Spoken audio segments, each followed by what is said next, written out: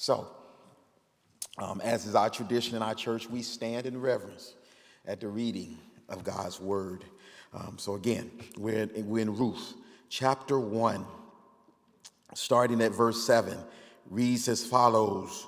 So she set out from the place where she was with her 2 daughters-in-law, and they went on the way to return to the land of Judah.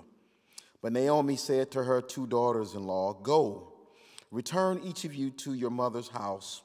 May the Lord deal kindly with you as you have dealt with the dead and with me. The Lord grant that you may find rest, each of you in the house of her husband." Then she kissed them, and they lifted up their voices and wept. And they said to her, "No, we will return with you to your people." But Naomi said, "Turn back, my daughters. Why will you go with me? Have I yet sons in my womb that they may become your husbands? Turn back, my daughters. Go your way, for I am too old to have a husband. If I should say I have hope, even if I should have a husband this night and should bear sons, would you therefore wait till they were grown? Would you therefore refrain from marrying? No, my daughters, for it is exceedingly bitter to me for your sake that the hand of the Lord has gone out against me." Then they lifted up their voices and wept again. And Orpah, turn to your neighbor and say, not Oprah, Orpah, kissed her mother-in-law, but Ruth clung to her. And she said, "See, your sister-in-law has gone back to her people and to her gods. Return after your sister-in-law." But Ruth said, "Do not urge me to leave you or to return from following you. For where you go, I will go, and where you lodge, I will lodge. Your people shall be my people, and your God, my God. Where you die, I will die, and there will I be buried. May the Lord do so to me, and more also, if anything but death parts me from you." Woo, man, some of the mothers of the church, man, I wish I had a daughter-in-law like that, right? Verse 18. And when Naomi saw that she was determined to go with her, she said no more. Let's keep going. So the 2 of them went on until they came to Bethlehem. And when they came to Bethlehem, the whole town was stirred because of them. And the women said, "Is this Naomi?" She said to them, "Do not call me Naomi. Call me Mara, for the Almighty has dealt very bitterly with me. I went away full, and the Lord has brought me back empty. Why call me Naomi when the Lord has testified against me, and the Almighty has brought calamity upon me?" So Naomi returned, and Ruth the Moabite, her daughter-in-law, with her, who returned from the country of Moab. And they came to Bethlehem at the beginning of barley harvest. May the Lord add a blessing to the reading, the hearing, and the obeying of his holy word. For the time that is ours together today, I'd like to preach to you from this simple subject or topic, godly devotion. Godly devotion, godly devotion. Let us pray. Speak, Lord, for your servant hears. May the words of my mouth, the meditation of my heart be acceptable in your sight. Lord God, decrease me, minimize me, hide me behind your cross, that what is seen, what is made visible is you and your revelation. And that after the preaching of the gospel, if someone needs to know what must they do to be saved, that they know salvation comes undoubtedly, unequivocally through you, Jesus Christ, our personal risen Lord and Savior. Let all of God's people say together, amen, amen, amen.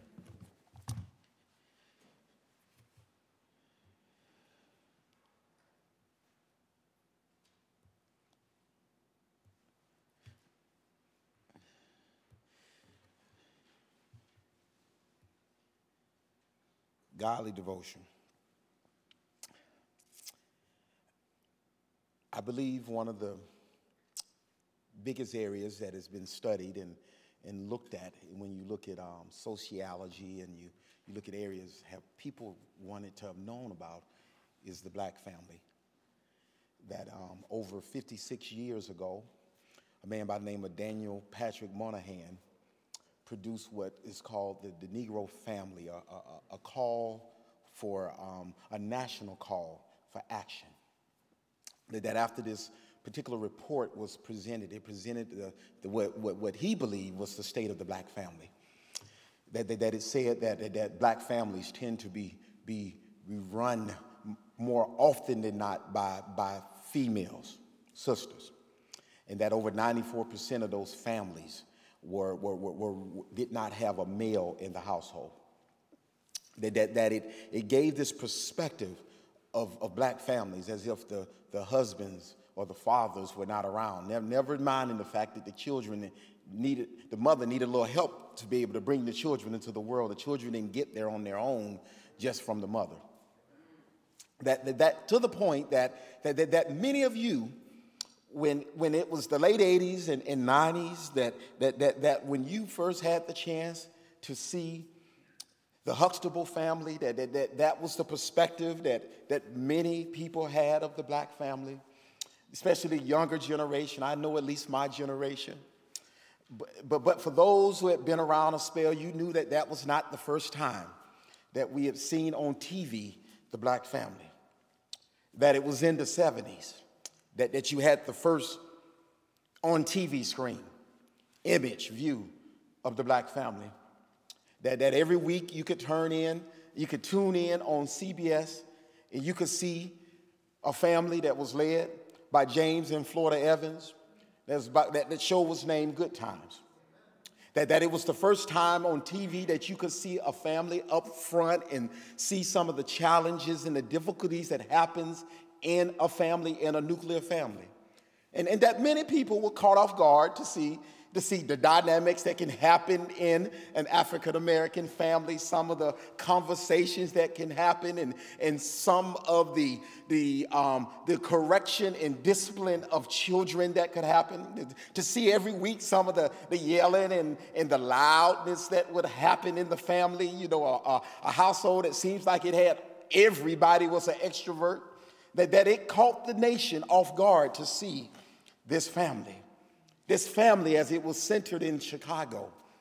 This family as they were dealing with the issues of systemic racism. This family is dealing with the challenges that happens when you don't get a good education. You know, you only make it to the 6th or 7th grade. This family dealing in the inner city and having to grapple with the challenges of making sure your children get home safely. That you saw this family that every single week that James Evans worked 2-3 jobs, and it never hit me how in the world that they make this work with Sister Florida Evans being at home taking care of the family. She was a homemaker. And she was a woman of God, that you could see sometimes discussions about faith and about what was the color of Jesus. That was one episode.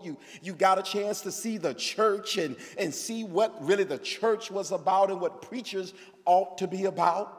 You dealt with issues of having children and you had issues of dating. You even had Power to the People with the young son as he talked about some of the challenges that he was seeing in school as they promoted in the history a narrative of the nation that he did not see was oftentimes true. In fact, one week he decided, I'm not going to even go to school no more because he disrespected the first president, Washington.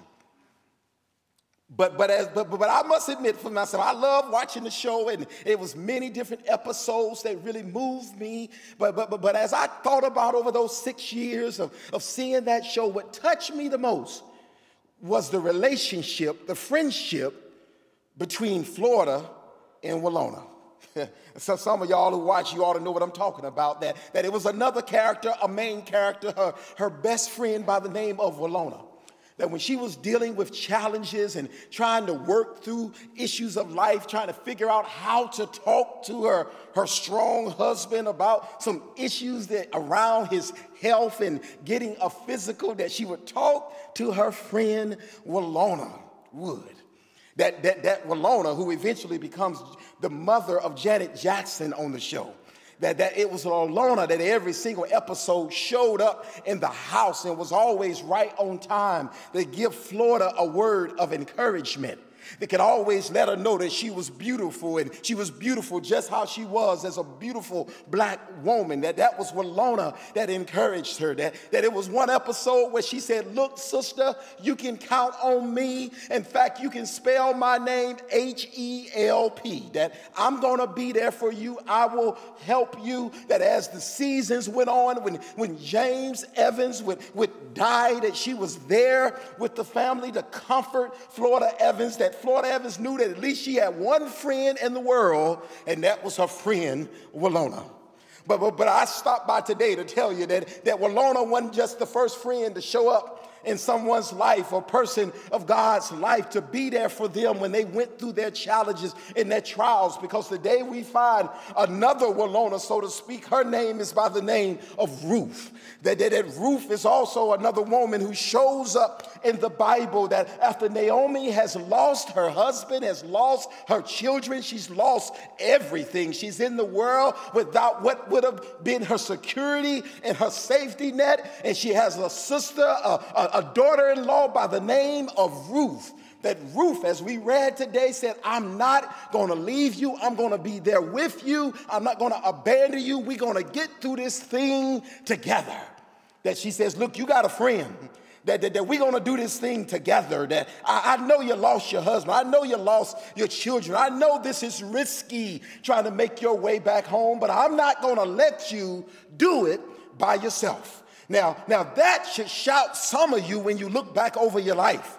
And when you look back in some of the times when you got in some difficult places and you found yourself away from home and trying to figure out how to get yourself back to home. And I'm talking about the church right now, by the way, that you went out into the world. You did your own thing. You decided to make your own decisions. And when you got yourself together, when you got your head right, you want to know, how can I get back home? And it was somebody who prayed for you. It might have been a parent who had you on their mind. It could have been one of the mothers of the church who, when you came back, they welcomed you in like Mother Bird, and they welcomed you back home and said, you're not going to have to do this by yourself. That you're not going to have to raise those kids by yourself. You're not going to have to go try to figure out how you're going to work out your financial issues by yourself. That as you young sister who just got married, you're not going to have to figure this out all by yourself. I'm going to be there with you. I'm going to walk with you because I care for you and I love you. That's the narrative that we see here in the passage today. And there's just a few little points I want to make, and we can celebrate because we see here when we arrive in this beautiful text today, when we arrive and see Sister Ruth and see Sister Naomi make their way back to Bethlehem from Moab, we see that godly devotion is rewarded by God. Look, Ruth and Orpah in verses 1 through 3, that in verses 8 through 9 have been good daughters-in-law. It's going to get quiet in here. I know it's going to get quiet, but let's hang on in. Let's hang on in. Put your seatbelt on. That they've been some good daughters-in-law. But not only some good daughters-in-law, they've been some good wives and some good mothers. They've been so good that when it come time for when the sons have died, when the husband of Naomi has died, when she realizes the famine in Moab is so bad that what brought them to Moab is now showed up in Moab, but she's heard there's some bread back in Bethlehem. Bethlehem is the house of bread, by the way. That's what it means, that when they heard it's some food back in Bethlehem, she decides to make her way back, but then she lets her daughters-in-law know, look, you don't have to come with me. You don't have to go back with me. You've been such a good daughter-in-law. You've been such a good wife. You've been so good to my sons that, look, God is going to bless you. God is going to reward you for your devotion. That you know God rewards you for your devotion. That we don't preach no pie in the sky when you are committed to the things of God. That when you're committed to your family, when you're committed to your children, when you're committed to your marriage, when you're committed to the body of Christ, that God will give you a reward for it. Jesus Christ told the disciples this way, don't think for a minute in Mark chapter 10. Don't think for a minute that what you've done, you're not going to be rewarded for it. Don't think that you've done this in vain. Don't think that you followed me and it's not going to be something that God is going to give to you. And then he says, look, everything that you've given up for me, everything you've sacrificed, you're going to get it back. You're going to be rewarded for putting your trust in me.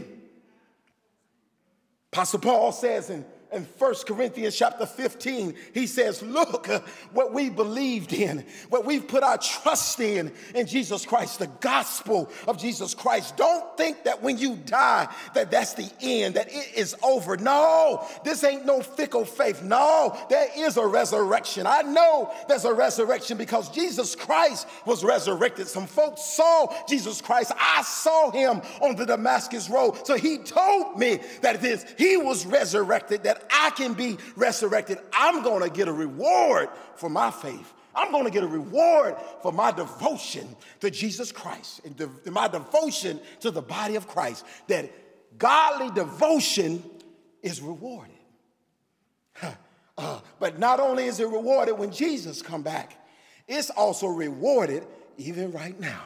That when we turn the pages and arrive in chapter 2, some folks have heard about Ruth and how she's been so faithful and devoted to her mother-in-law that a brother by the name of Boaz tells her that the Lord God is going to reward you for your faithfulness, that the Lord God is going to bless you for taking care of your mother-in-law, that because you've been devoted to her, God going to take care of you. If we was to put it in some of our 21st century, some of our Gen Z, millennial vernacular, he's saying God is going to hook you up.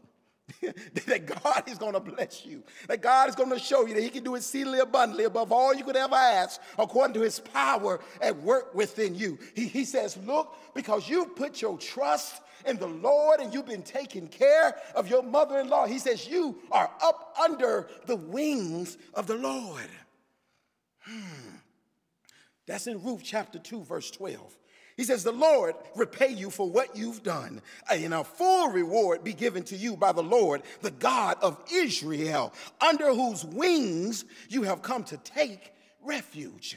Because when we come to the church, when we come to the body of Christ, we come many times broken, and we come with all our life's issues and all of our problems, and we come seeking refuge under the wings of the Lord. And when we put our trust in the Lord, when we are committed, devoted to the Lord, he says, the Lord God of Israel, the people of God. And I've told you before, this is the people who God contended with. These are the people who have not been perfect. They've not made all the right decisions. They didn't go left when they were supposed to. They went right. They were the ones who were always questioning God. They didn't always trust God with every single thing. But he says that God of Israel will reward you for your faithfulness. What you're talking about, preacher, you ought to be able to identify with some folks who ain't always made the right decisions, haven't always walked faithfully with the Lord God all of their life. You ain't been saved all your life. You didn't make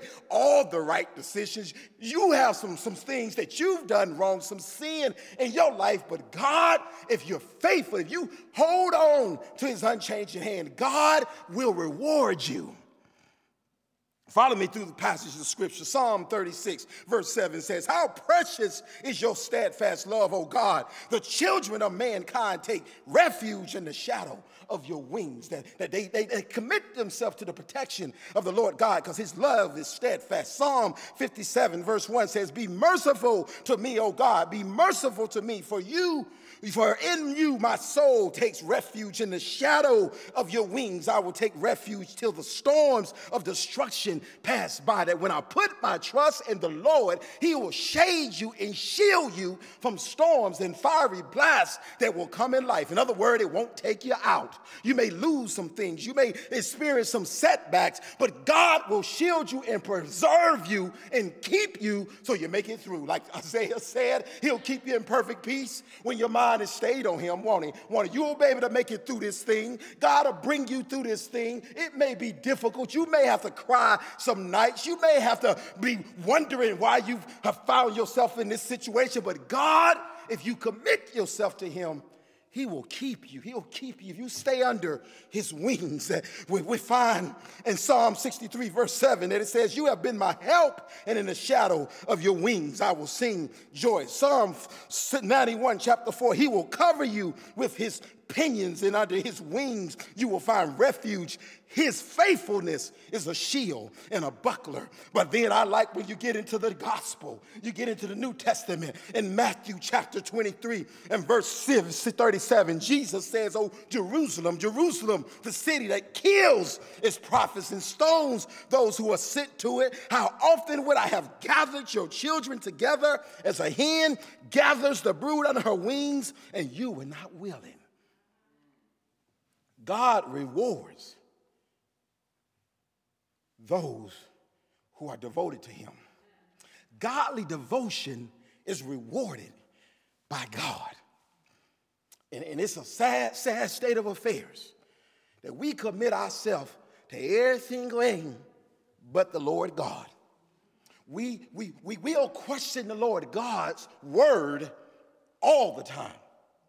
But we will sit up there and let some folks mistreat us, and we will vote for some people who do all kind of crazy stuff, and we won't raise no kind of question or act like we don't know how we got into this thing. He says, look, I wanted to gather you. I want you to be devoted to me. I want you to commit yourself to me, because the Lord God rewards godly devotion. Ruth has been a devoted wife. She's been a devoted mother-in-law.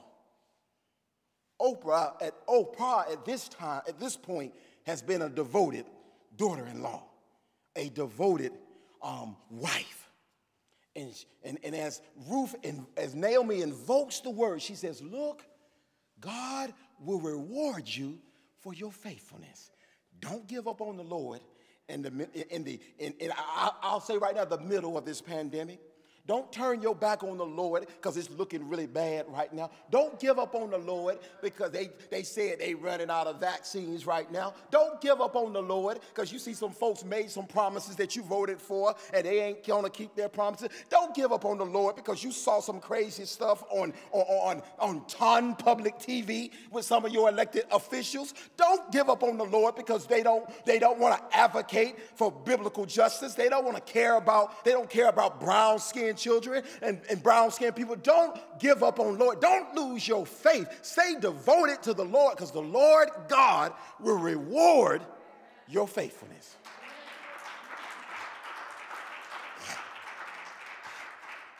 But can I push it a little bit further? Not only is godly devotion rewarded by God, but godly devotion is tested through crisis. Verses 11 through 13. They got some choices to pick from. They can go back to what they know. They get an exit route. They get an exit ramp in the relationship with Naomi. Naomi say, look, you can go on back to your people. You young. You got your life ahead of you. You fearfully and wonderfully made. So you can get yourself another husband. I've lost everything. I don't have nothing that I can offer to you. I cannot give you no more husbands. I'm looking. I see the end of my road is closer than the beginning of it, that I can't do nothing for you. I've lost everything. You lost everything. You got some options. When you get options, you get other choices where you still stay devoted to the Lord. That godly devotion is tested through crises. That how much you say you love the Lord ain't tested. When it ain't really. You don't know what you really got when everything going your way. You don't know what you really got when you got plenty of money in the bank. You don't know if you really, really love him when he's giving you every single thing that you want in your heart's desire. You don't really know how devoted you are to the Lord until it's tested in crises. Moses, as he's about to exit the ramp of life on this earth, he tells the people of God what God tells him. And he says in the book of Deuteronomy that the Lord God tested you to see if you would still obey his word, obey his covenant. I didn't give you every single thing that you wanted because I wanted to see how much you really love me. You could have got to the promised land in a few days, but we had to wander the hard way around so that you could learn how to fight and know how to do war, as we learned last week. And I want to see how much you're going to obey me, because as Jesus Christ says, if you love me, you'll obey me. So if you're going to say you love the Lord, then you need to measure it by how much you are obeying the Lord. If you're going to say, I love you, don't tell me you love me and then you go do the opposite of what I tell you. Don't sit up there and say you are committed to me and you don't want to obey my commandments. You don't want to do what I have told you. I've given you the blueprint to life. I've told you how to solve your problems. If you want to take it into your own hands instead of let yourself be under my wings and under my protection, I'm not sure how devoted you are to me. We see here Ruth, Orpah, get the exit ramp clause. Y'all been faithful. Y'all took to me. You all been good to me. But y'all got your life ahead of you. You got youth in front of you. Some of my young people right here. You got some options. And we see godly devotion is tested through crises. Romans chapter 5, verses 2 through 6 says, you've attained access through your faith into the grace of God. And that's what you should stand on. That's what you should be devoted to.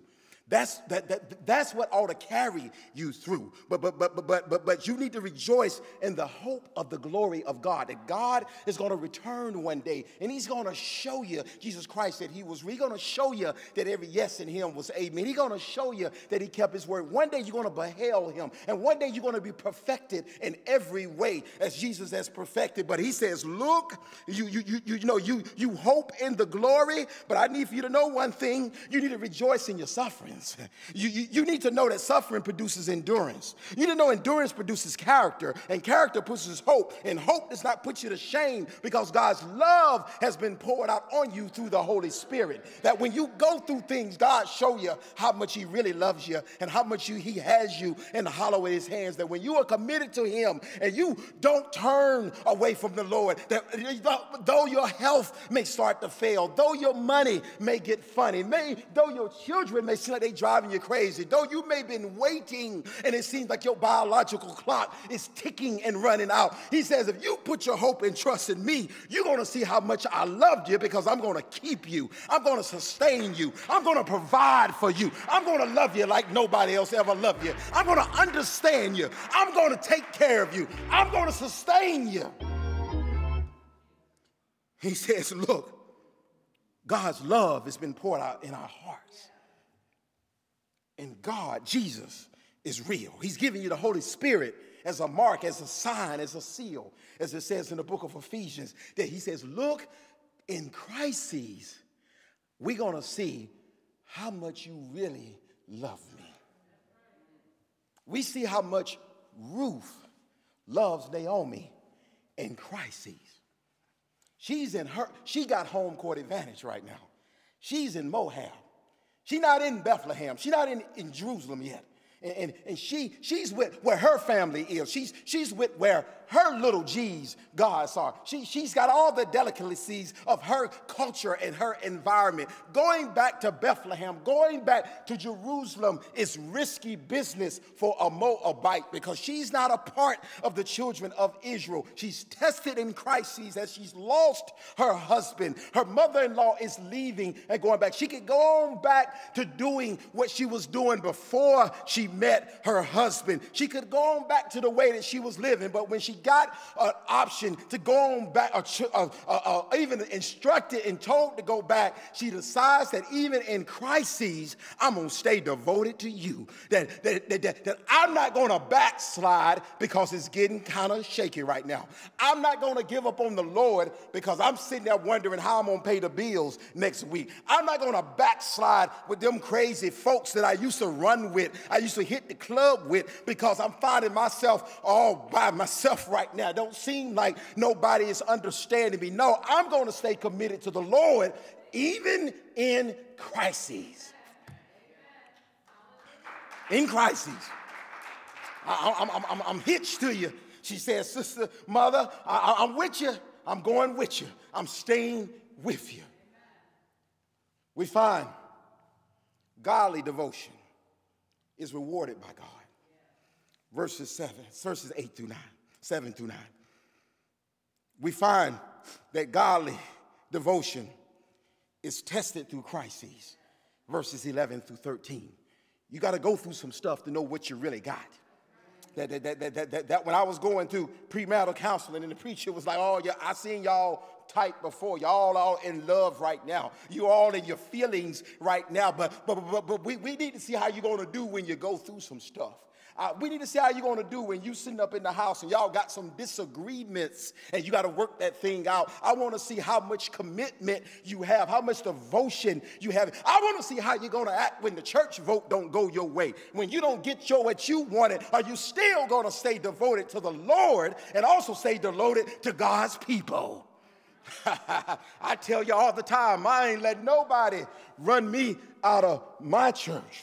And I tell you, how you going to let what somebody said to you cause you to leave your church?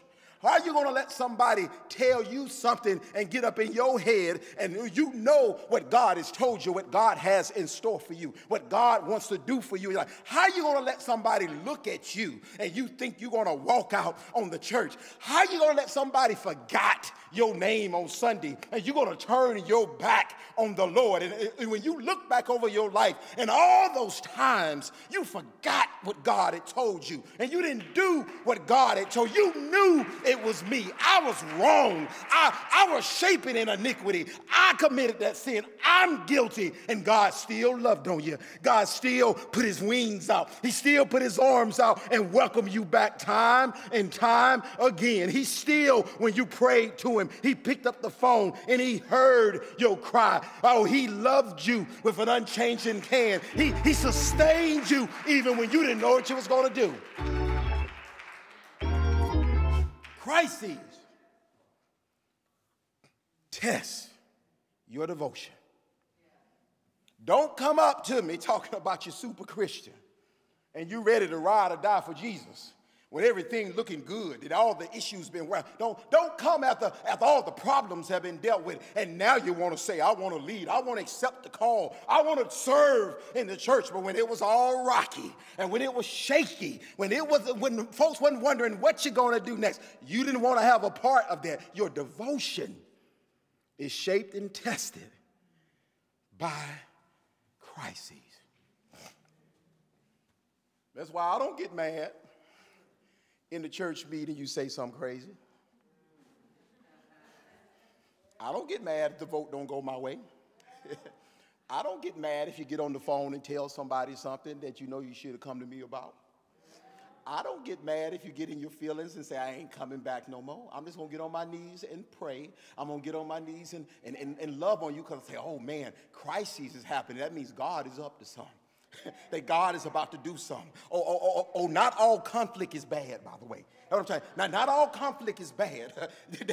There's some good conflict that can bring about some blessings. There's some conflict that can bring about some breakthroughs. In other words, you can't sweep it all under the rug. You can't sit there and act like it ain't no problem. You can't act like things are all right in the house. That's why I love Good Times, that every single week you turned on that TV. They let you know the problems that was going on in the house. Nobody tried to hide it. Let the whole nation see it was some issues going in the house. But they were still devoted to one another.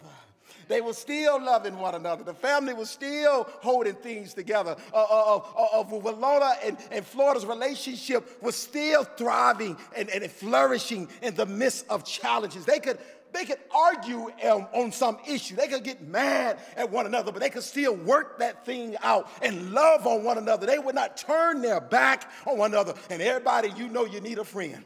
You need somebody who you know you can call in the midnight hour. You need somebody that you know they're going to not look at you and they're going to judge you, that they're going to understand what you're going through, and they'll tell you the truth. And when you get crazy in your head, they're going to still pick up the phone. They're going to still try to love you. They're going to still try to take care of it. Everybody needs a friend. That's why the psalmist said, oh, what a friend we have in Jesus. No, it's none like Jesus. It's none that can love you like Jesus. It's none, no other. Godly devotion is tested in crises. Your friendships, and if they really friendships, are tested in crises. Your marriage is tested in crises. Brothers and sisters who single, you think about getting married? You take a good look before you drive it off the lot of how they handle crises. Don't show them your best day. Let them see you and be yourself. Be who you are. Don't do no charades. Don't put on an act for them, and see how crises is handled, because godly devotion is tested in crises. Godly devotion is rewarded by God. But one last thing, as we get ready to move to the exit ramp, we find that not only is godly devotion rewarded, not only is godly devotion tested, but godly devotion is courageous. It's courageous. See, I read it so fast trying to get through all those verses we heard today. I should have slowed it down for you a little bit so you could see the courage of Ruth. Because Ruth is in Moab. Ruth got her friends. She got her social connections. She got the world that she knows. And now she decides that I'm going to go back with you, Naomi, to your home. I'm going to go back to the people. I'm going to go with you to the people of God. I'm going to forsake my little G's. I'm going to decide to follow you to a place where I don't know whether or not they're going to accept me. I don't know whether or not they're going to like me. I don't know how they're going to look at me when they see us show up in Bethlehem. But I'm so committed to you. I'm so devoted to you that I'm going to take the courage. I'm going to take the risk, because I know that if I'm connected to you, if I stay with you, that's where my blessing is going to be. That's where I'm going to get my reward. So I'm going to have some courage. What you're talking about, preacher? We as Christians, we as people of God, ought to have more courage. Why are we so quiet with all the issues in the land? I've told you before, we don't have no courage. We want to be liked. We want to make stuff about politics instead of what thus saith the Lord. We want to put stickers on and identify ourselves with certain groups that don't want to have nothing to do with God's word. We want to be identified with everything but what has to do with the Lord and what is holy and what it has to do with God. Why don't we have any courage? It ought not be so hard to do biblical justice. It ought not be too hard to take care of the poor and feed the poor. It ought not be too hard to help young people get their act together. It ought not be too hard to be a blessing to single mothers. It ought not be too hard to talk about police injustice. It ought not be too hard to talk about wealth inequity. It ought not be too hard to talk about gender discrimination. It ought not be too hard to talk about the inequities when it comes to pay between men and females. Why are we so quiet right now? Courage. The question is raised is, how devoted are we or you to the Lord? How devoted are you to your brother and sister in Christ? How much risk are you willing to take for them? This past week, I have some. I can't get into all the specifics. I can't get into, but I'm going to say I got a group that I serve on. I got a particular couple of groups. I don't know what's going on right here. I got a couple of groups where we're trying to work on and talking about some justice kind of issues and what's the way we can turn around some of the challenges that we're seeing in our organizations. And folks want to water it down. They don't want to talk about the stuff. They don't want to say what's wrong is wrong. They want to make it peachy cream. They want to be kumbaya. And I asked them this week, I said, how much risk are you willing to take? How much risk are you willing to take to change the culture, to change the world? How much risk are you willing to take to save your family? How much risk are you willing to take to save your marriage? Are you willing, are you committed that you take whatever risk is necessary to work that thing out? Which means there's some changes that you're going to have to make. It's some stuff you got to look at yourself in the mirror. Like Michael Jackson said, I'm looking at the man in the mirror. I'm hoping that he can make the change. Because you get yourself right, then you can start to help get the family right. You can't talk about the logs and everybody else. You can't talk about the specks in everybody else's eye, and you got a big log jam right up in your own face. You need to get yourself together. How much risk are you willing to take? Devotion, godly devotion takes courage. We ought not have to say, you wear your faith on your shoulder. It ought to be the body of Christ, the church. We ought to be courageous. We ought to be able to stand up for what is right. We ought to be able to take the risk, knowing that to live is Christ, to die is gain, to know that if I keep myself connected to Jesus Christ, I'm in the palm of his hand. God will keep me. God will sustain me. God will bring me out of this way. God will make a way out of somehow. We need to have more courage. The church, our families. Stop being so quick to walk out. I'm challenging you today. Stop being so quick to walk out on your marriage. Stop being so quick to give up on your children. Stop being so quick to give up on your unsaved friends. Stop ceding territory. How much risk are you willing to take? Ruth says, I'm going to put it all on the line. Sister girl, I'm going with you. Your God, Big G, going to be my God. Your people going to be my people. That's why I'm going to tell you, you need to ask yourself, why don't you spend no time with Jesus people? And you spend all that time with folks that don't want to have nothing to do with Jesus, and you're not trying to lead them to Christ. She says, my people, your people are my people. If you die, I'm going to die with you. But look, she says it's so deep. She says, may the Lord judge me if I don't do it. Every day when you wake up, you ought to be wondering, how am I growing in my devotion to the Lord? That's why we got a little simple word. We call it devotion. You ought to have some time to go read God's word. You ought to have some time to pray to the Lord. You ought to spend some time in God's word. That's a good step to talk about devotion. And then let's work on our devotion to one another, our commitment to one another, which means I'm not going to talk bad about you. I'm not going to gossip about you. I am committed to you. I will have courage to stand up for you, even though it may look like I don't even have a ground or leg to stand on, but because you are a child of God, because you are my brother and sister in Christ. No, you ain't going to talk about her that way. You ain't going to treat her that way. I know she made some mistakes. I know he messed up, but that's my brother and sister in Christ. They are part of God's family. I'm going to take some courage and stand up for my brother and sister in Christ. He says, look, Ruth shows courage. Ruth is tested in crises.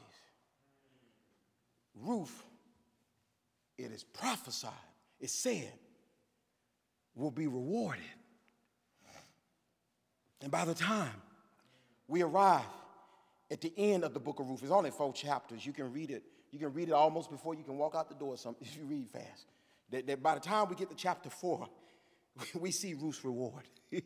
Because Ruth marries Boaz, who's the kinsman redeemer. He redeems her. She gets a whole lot and then some because of her faithfulness to Naomi. Did I tell you, Ruth gets in the family of God because she stays connected to Naomi. She marries Boaz, and Boaz, they have a son by the name of Obed, and Obed, they have a son by the name of Jesse. And as it ends, it says, Jesse is the father of David, the king of Israel, the man after God's own heart, the man in which all kings are compared to in the Old Testament, that David becomes the standard by which kings are compared, that Ruth is written into the pages of Scripture because she has been committed to Naomi. She's been committed to this woman of God. She's decided to forsake all others for the people of God. She's decided to follow Naomi wherever Naomi goes, and she lets Naomi's God become her God, and God hooks her up. She gets written in the pages of Scripture, and David is born as a result, and then Jesus Christ comes in the lineage of David. It's Jesus Christ, the long-awaited Davidic king that is born. And look at that, because of Ruth's faithfulness. Oh, and some folks in your family who can be written into the pages of Scripture if you are faithful with a little bit, and he'll make you master over much. There's some folks God is waiting for you to evangelize and tell them about Jesus and show them the love of Christ in your walk, in your testimony with God. There's some folks that God wants to write into the Scriptures, write into the book of life, and God is waiting for you to get off the bench and commit yourself to the Lord and commit yourself to the cause of Christ. That God can hook your family up, he can hook your marriage up, he can hook your job situation up if you would just commit yourself to the Lord. As I prepare to close, I was sitting there in one of those kind of state of minds this week where I need to listen to some of my good old school soul music. And I found myself listening to perhaps one of the best ever bands that was ever created, a band by the name of Earth, Wind, and Fire. That I was sitting there, I had to listen to all 16 of the albums this week. And I was just riding down the street every day. And as I was reading and listening to Earth, Wind, and Fire, I found that many of them songs had a lot to do about God. That they had a song called Help Somebody, and they had another song called Spirit, and also the album was named Spirit. They had a song called Burning Bush that they was talking about. They had a song called Fan the Fire. They have a song called I Can Feel It in My Bones. And they got another song that says They Don't See. And they got another song that says Remember the Children. One called Evil and one called Let My Feelings Show and Keep Your Head to the Sky. And another one says Open Your Eyes. And then that great song called Shining Star. But it was when I got to that other great song. It was a song by the name that's called Devotion. And this song talks about being devoted and being devoted to God. In fact, it took it a step further and said, you need devotion. You need devotion. And then it said, bless the children, deliver us from the fruits of evil. And I just stopped by 61 Winthrop Street and on your TV and mobile device to tell you, you need devotion. You need to commit yourself to some. You need some committed folks in your life. You need the church. You need your brother and sister in Christ. Do I have a witness that your life is better since you got to know Jesus Christ? Your life has been made better since you came into the church and you got fellowship with your brothers and sisters in Christ. Your life has been made better since your deacons start calling you to see how you doing and saying they're praying for you. Your life has been made better when you was about to say something crazy and risk it all, and then your brother and sister in Christ said, no, slow it down for a moment, because they was devoted to you. They was committed to you. They love you on your worst day. They wanted you to be the best that you, all that God has called you to be. But God, as I always tell you, wouldn't tell you to do something that God would not do himself. That's why the Bible says that he that began a good work in you will fulfill it on the day of the Lord. That God is committed and devoted to you. He's committed to you being blessed. He's committed to you getting to heaven. He is committed committed to you fulfilling your purpose that he's given in life. And he puts an insurance policy on it, because he says after he's died on the cross and he's resurrected from the dead, he shows up a few times. One is in Matthew chapter 28, and he says, I want you to go make disciples. I want you to baptize them in the name of the Father, the Son, and the Holy Spirit. Teach them to obey everything I commanded you. But lo, I'm with you to the end of time. Don't worry. I'm not going to tell you to do something and leave you by yourself. Don't worry, disciples. When I tell you to get on the boat, I'm going to get on the boat with you. I'll show up right when you need me. Don't worry about how you're going to feed them. I'm right there with you. I am devoted to you. I'm devoted to the point that I'll die on the cross. I can have joy and die on the cross because I am devoted to you. All I need for you to do is just wait on me. Just wait on me. Wait for me to do it. Wait for me to move. And you're like, wait for my Holy Spirit to speak to you. Wait and don't move on your own accord, but move in the unity of the Spirit. Trust the Lord with all your heart. Lean not on your own understanding, but in all your ways acknowledge him. That's devotion, and he'll make your path straight. Your word I've hidden in my heart that I might not sin against you. Your word is a lamp to my feet, a light to my path. That is devotion, church. Oh, come here, Abraham. I want you to go on and follow me, and I'll make you father of many nations. I'm making a promise to you. I don't even ask you to even do anything but just walk by faith, and I walk and not by sight, and I will bless you because God is devoted to you. Come on over here, Elijah. You thought you was doing it all by yourself. You thought that it was by your power. You thought it was by your might, but I got a bunch of more folks that I'm working. I got a bunch of more folks that are proclaiming my word. I got your back. I'm going to keep you. I know, Jeremiah, you getting tired of dealing with them church folks. They getting on your last nerve talking about you and backstabbing. I know you want to quit. I know you want to stop preaching. I know you want to throw in the towels, but keep being devoted to me, because every time you want to quit, it's like fire shut up in your bones that when you don't want to say it, God still tell you to say it. That's devotion. That when you want to shut up and they try to shut you up in the city square, I can't be quiet. I'll be steadfast, immovable, always abounding in the Word. I won't grow weary in doing good, because I'll reap a harvest of righteousness if I faint not. Wait on the Lord. He'll renew your strength. You'll mount up like eagles and soar. You will walk and not grow weary. You will run and not grow weary. You will walk and not faint. Be not dismayed, whatever betides you. Be not dismayed, whatever betides you. Trust in the Lord. Beneath his wings of love abide. God will take care of you. He took care of you in the past. He's taking care of you right now. He'll take care of you in the future.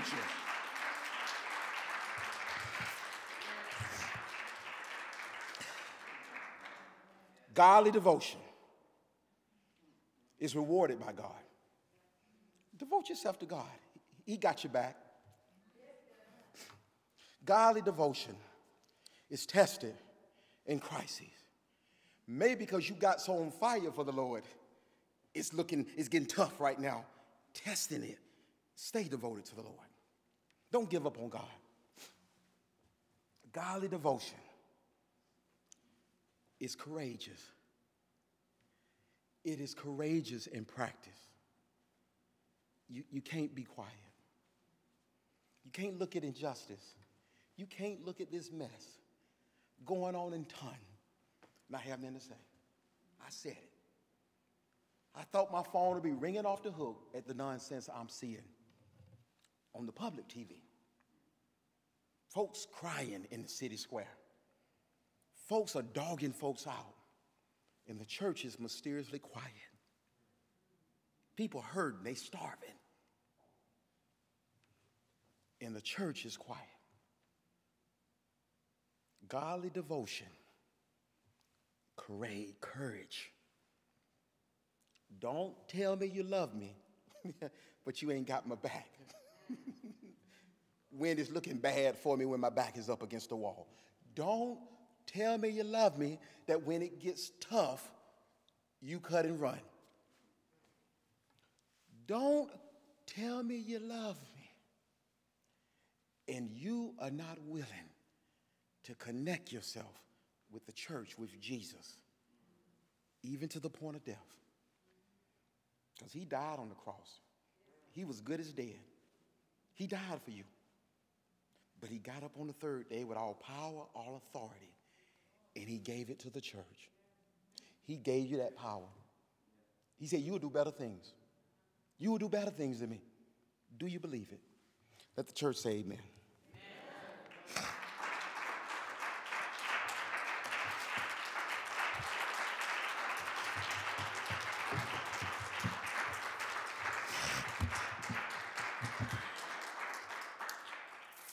So as we prepare to open the doors of the church,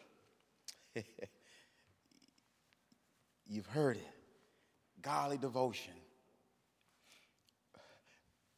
But God sets the example. God is so committed to creation. It says in his word that the creation groans, it moans in eager expectation, anticipation for the children, the sons, the daughters of God to be revealed.